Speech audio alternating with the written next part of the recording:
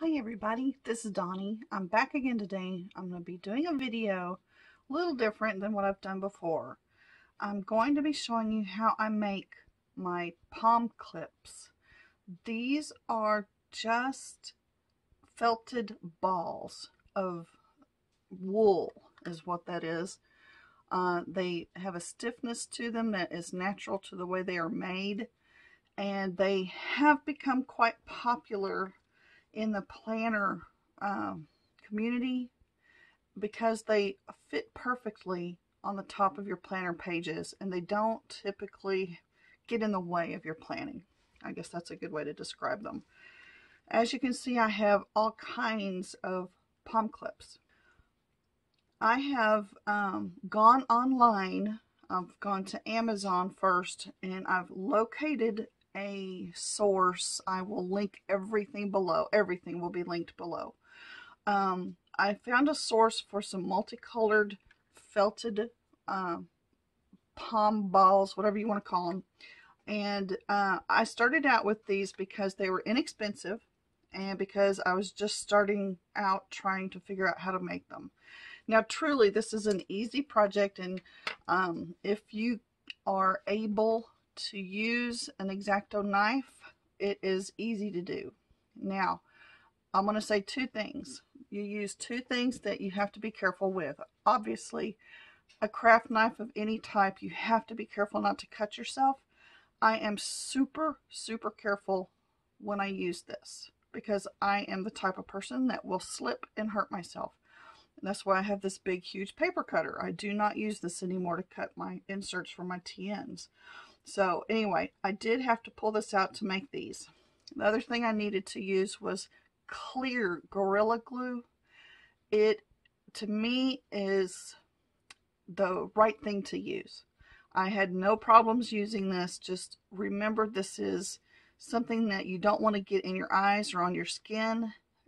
Children should not use these products. And I'm just, yes, the caveat at the, we're just going to put that right here. Please be careful. Make sure you have some airflow when you use any type of glue that is not safe. And this, since it's strong, I assume it is not safe. So have some breathing room, okay? Just be careful. The clear Gorilla Glue I also got off of Amazon. The same as the felt balls. This particular one is clear, and the reason I chose clear is because I'm using some of these light colored balls, and you don't want it to glob up on the bottom of them where you're inserting the paper clips. You want it to be clear, obviously. And so whatever size you make, it really does not show. This is probably one of my not so good ones, so you can maybe see it sparkle a tiny bit right down in there, and that would be where the glue has gotten to the very edge of the clip as it attaches into the felt ball.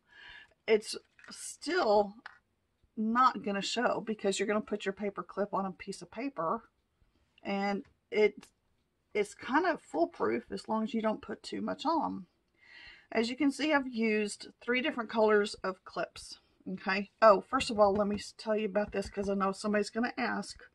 I get these. They were a battery holder, like you could pile batteries in here, is how it was shown on Amazon. I got a pack of 3 of these, so I'll link that below too. I also store washi tape in these. They stack on top of each other. Here's my washi tape, and this is not all of my washi tape, obviously, but they're the perfect width for our washi tapes that are these sizes. I know washi comes in other sizes as well. A large one will not fit, meaning the big round ones, they don't fit. But anything this size, these are like 10 millimeter or 15 millimeter and maybe even 20, 25 wide in the tape, but it's this direction that you might want to have a look at. The battery cases, 3 in a pack. I'll link it below. I can't remember the price, but I've bought like 3 or 4 sets of these so that I can utilize them for a lot of my crafting.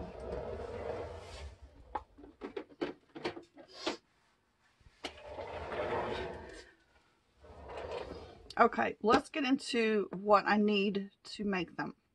First of all, you're going to, of course, have to have the poms, or the felt balls. The ones I got are multicolored.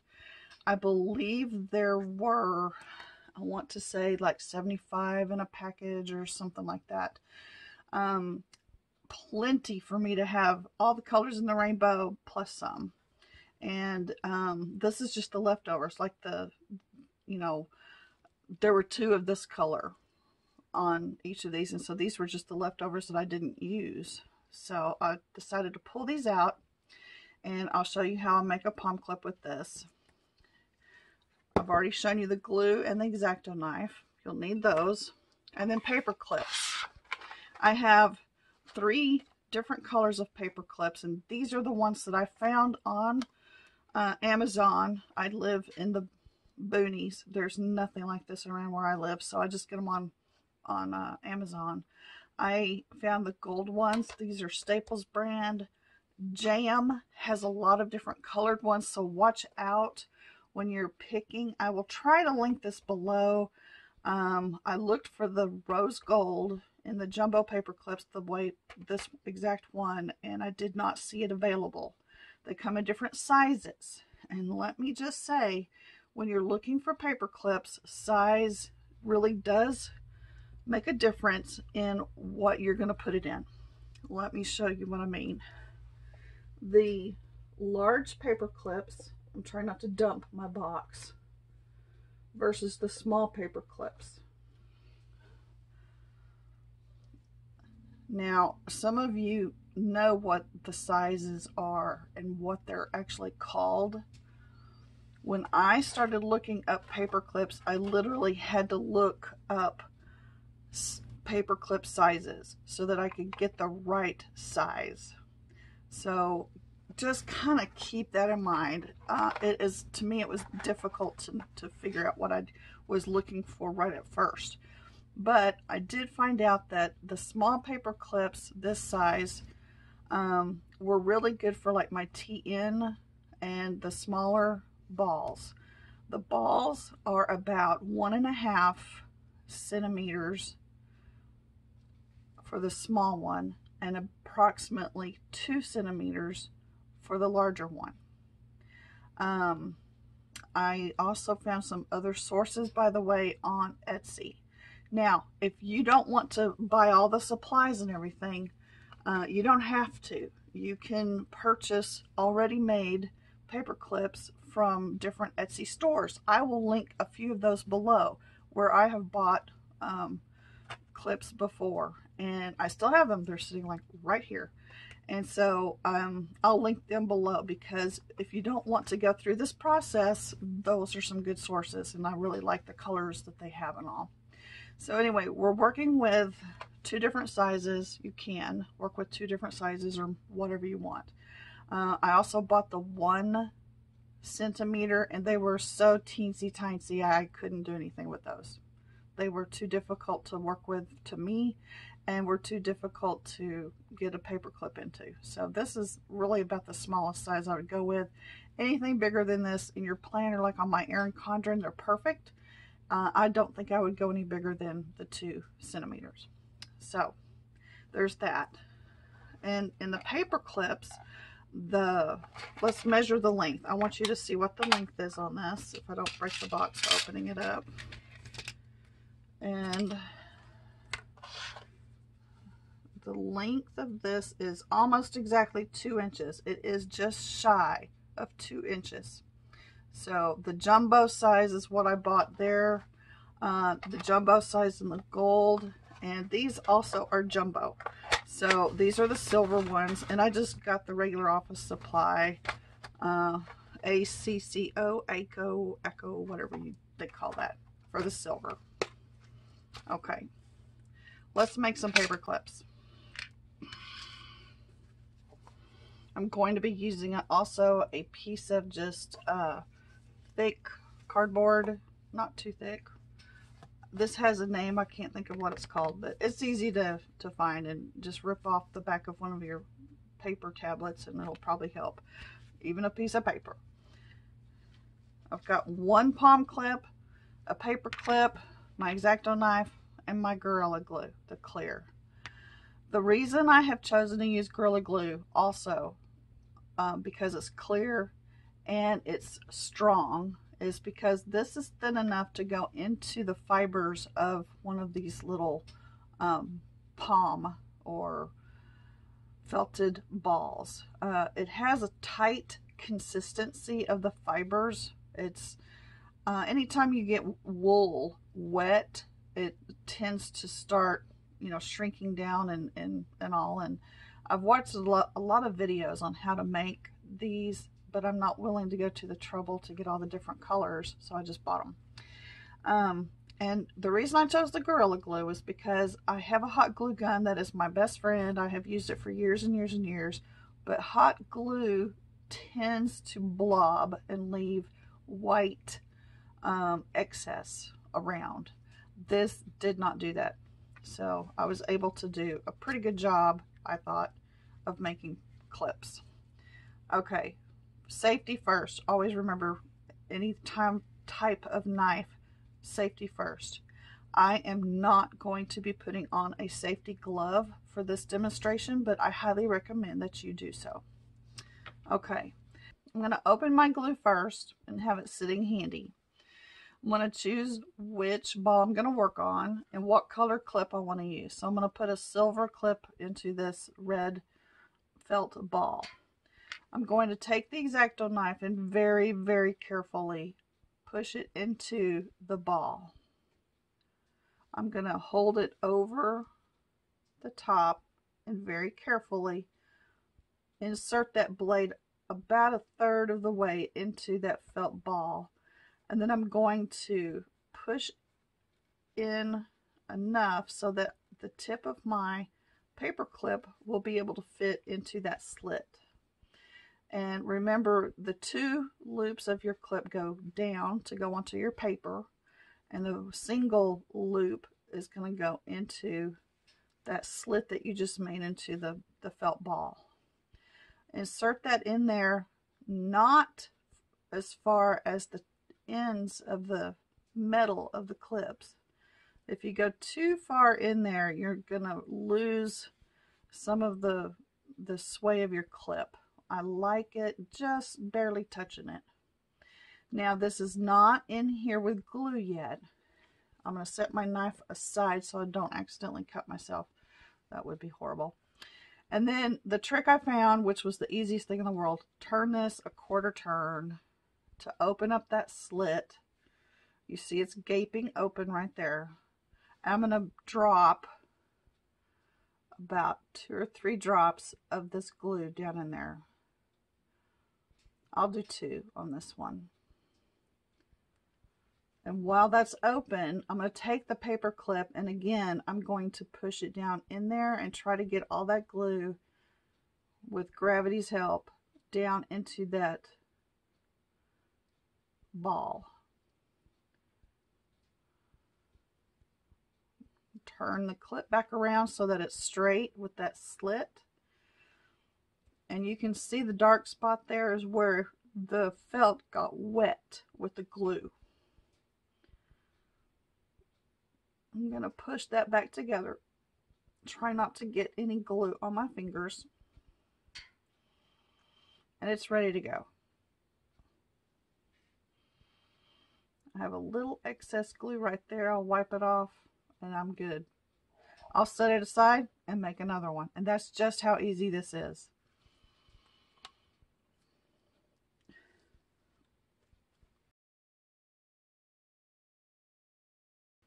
Again, I'm just going to insert the tip of the Xacto knife, work it into that felt ball about 1/3 of the way, and I'm going to slice those fibers apart. Take my clip, put the correct end into the slit that I just made, And if you're not careful, you will lose that slit because it like grows back together. I've had to cut a second slit before because I could not find the original. And then I'm going to place a drop or two of glue down in that hole. And then work the clip back into that, pushing down some of that glue down into the hole. You don't have to pull it out. I do just because I like to push that glue down in there. Kind of work those two edges together again, and it's good to go.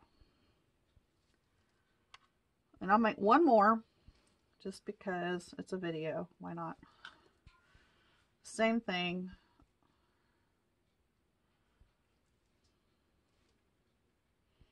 This is the hard part to me, is just getting this slit cut. There's nothing difficult with this little,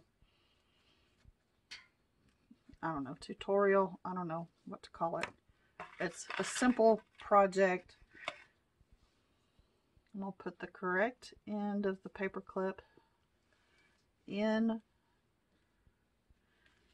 Give it a twist to open that up. Hard to see, I'm sorry, because of its color. That dark color probably does not show well.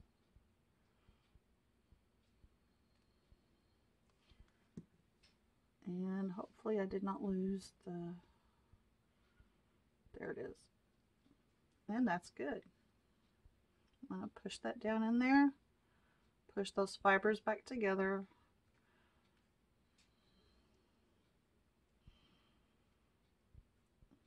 And there we go. I have yet to have one of my paper clips come apart, but I have only just made these a few months ago. And they do get a lot of use because I use a lot of the pinks and blues, and that's probably about purples, I guess, the most. That's what I've used so far. And so far none of them have come apart. And I've noticed that sometimes if you put a clip into a felt ball by inserting an end of a paper clip, it's very difficult. I'm going to show you how hard this is to get in here. That's how hard it is to push something even as sharp as a paper clip through this. I know people will put needles and things through here, and it's just very difficult. That's why I cut it with a knife. I find that even if you work it back and forth, it is not really easy to get those paper clips in here. So that's why I cut it and glue it. Sometimes I've noticed that I've had a paper clip that I've bought. I don't know the types of glues or anything that people use, but it will come loose, and yet it'll stay inside the ball. This end will stay inside the ball and it won't come out, but it's loose, and it'll go back and forth inside the ball, and that flops the ball around on the head of the paper clip. I did not like that. I tried to fix it with regular glue and other stuff, and it never stayed. So that's why I chose the Gorilla Glue. One bottle of this is a 1.75 ounce bottle, and I'm not even halfway through it, and I have made dozens of these clips. So anyway, oh look, red, white, and blue. Didn't even notice I did that. So anyway, that's how I do it. It's really simple. It's easy. And then I'll show you at the end of the video how I hang them up on my shelves. You don't have to do that. I showed you, first of all, there are some that are in a holder. I have a whole bunch of the larger ones that are hanging up in front of my desk here. And to do that, I use the Professional push pins and thumbtack supply clear tacks. These are just clear bulletin board push pins. And I hammer them gently into the edge, I'll show you, into the edge of my shelving. So I'll link everything below that I've used. There are all kinds of colors. These are just the vanilla colored ones that I've bought off of Amazon. I'll link those too. And then there's other sources I'm sure out there that you can buy beautiful colors. And Again, let me just say, and I don't ever want to take anything away from somebody who has a home business. I really don't. Beautiful clips are made by these ladies on Etsy, and that's where I bought most of mine to begin with. Please check out their shops. I will link the ones that I've bought from below, and you'll be able to see if you want to either invest and do it yourself, or just pick up a few colors that you might want yourself for your collection. So I hope this was a helpful video. I'm sorry if I hemmed and hawed and fumbled through this. I'm not used to doing videos to show you how I make things. I'm more of a planner person, so if you're interested in planners and you wanted to see this and you like planners, check out my other videos, and I appreciate you watching. I will take a quick video here at the end and show you how I hang these clips with those push pins on my bookshelves. And you can see all my washi tape in the background. But this is how I hang the clips. I like the rainbow effect, so I try to like keep them in order. It hasn't worked very well. Sometimes I have way too many of them off at the same time, and anyway, I do try to make it look pretty. I love pretty, and I hope y'all enjoyed this video. Thank you so much for watching. Y'all take care. Bye-bye.